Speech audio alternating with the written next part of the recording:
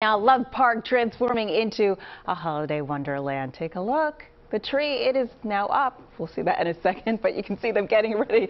The preparations and finishing touches being put up on the booths for more than 110 vendors. There's the tree. There is the tree. Looking good out there. It opens on November 19th, closes Christmas Eve, and this is the 15th season that the Christmas Village will be held. This is stressing me out.